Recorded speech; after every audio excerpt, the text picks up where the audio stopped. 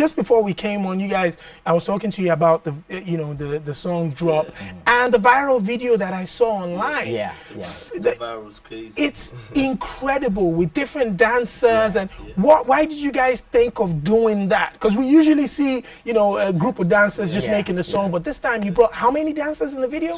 22 dancers. Big up all the dancers, by the way, and big up the production crew, JOT. They did well with that. It's unity. Like, we are just starting out. Afrobeats in the UK is quite young, and what we need to grow is unity.